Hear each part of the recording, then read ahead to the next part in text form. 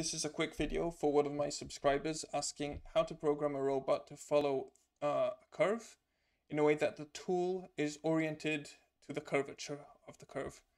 So at the moment what they have is something like this, where the coordinates for the TCP are correct, but the orientation is always constant.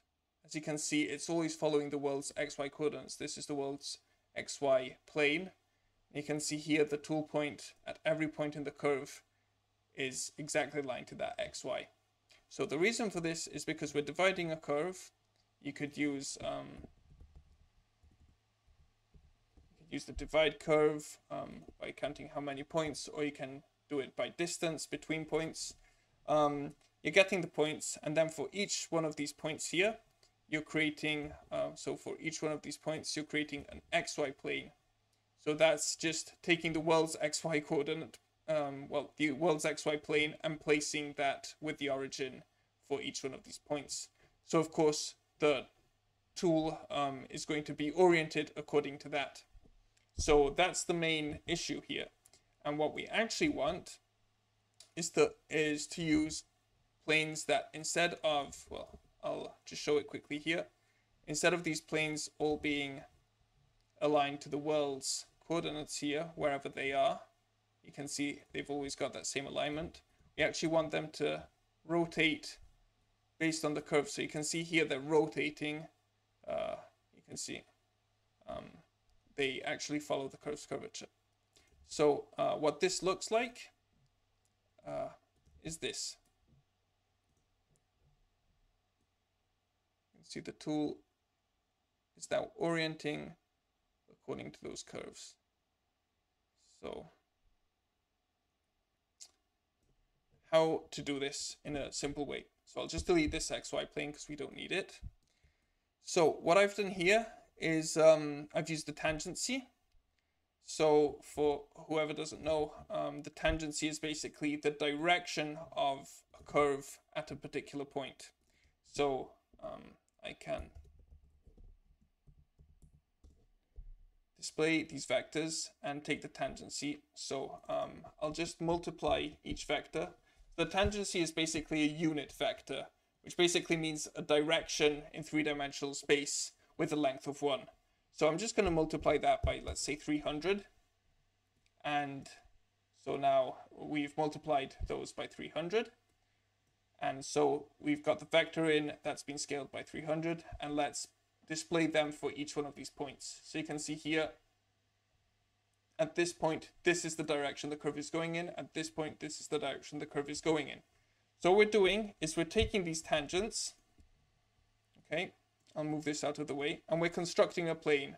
So making a plane for each point. And I'll just do this from scratch. So you can follow with me. So for each point, we want to construct a plane. We're going to give the tangent as the y-axis, and then we're going to rotate that tangent, which is a vector again.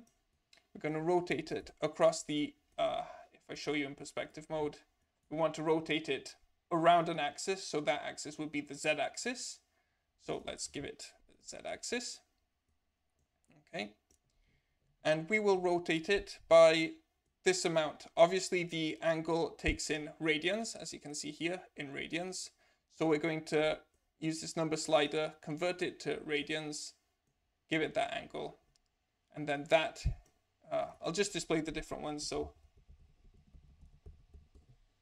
we've got two vectors here. So let's make one for each point. We've got the tangency vector. Okay. Which are these ones. And now we want one this direction, so rotated minus 90 degrees in this case, because Rhino rotates it in that sense. So it rotates anti-clockwise, which is a bit counterintuitive, but that's how they've done it.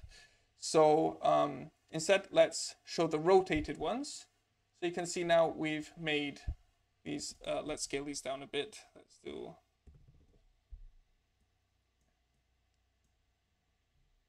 so you can see these would be the initial tangents, and now we've rotated them like that. So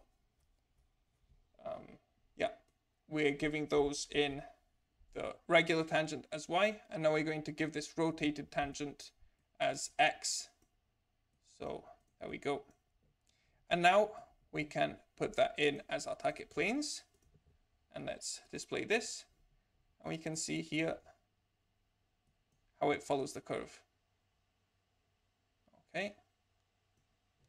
So we can also have the freedom, as we've created this rotate, we can say we want to rotate it. We want it to start maybe in this position or in this position.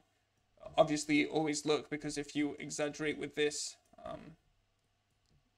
this will probably break. So let's see here. Yeah, that you can see it does not like that. So as long as it's within reachable positions, not creating any errors in the robot path, that should be fine. So that's one way. There's an even easier way, in my opinion, to do this. So you can get the horizontal frames in this case. Horizontal frame, and you want it, you don't want this horizontal frames, you want this one, horizontal frame, so it's evaluated at a specific parameter. So you can see there, at a specified parameter. So you're getting this, you're giving it the curve, and then as you can see, the points return also the tangents, as we've seen, and also the parameters. So if you just put in the parameter, it will give you a horizontal plane by default. So if we just plug that in as it is, you can see here, it's already doing it, but we probably don't want it to start at this orientation. We'd want it to be rotated this way. So again, what we can just simply rotate each plane along, not the XY plane, because that's what it's giving the default as the world XY plane. So the origins will be here. We'd want it according to, we want to rotate each plane around itself. So let's give it each plane around itself, and then let's give it an angle in radians. And here again, we can give it its own angle. So let's say minus 96. That looks fine. Let's give it that. And again, we can see here, if we change this, we're changing the initial angle which we're working with. Let's just say minus 90. And now again, we can see robot. As it's the last one I'll show, I'll just put in more points. So it'll be nice and smooth. And zoom in a bit maybe. Okay. And here you can see. Okay. So you can see here, now it's following that curve really nicely. So that's my basic explanation on how to make a tool orient along a curve. If you have any further questions, just drop in a comment and I'll try to get back to you as soon as possible. Cheers.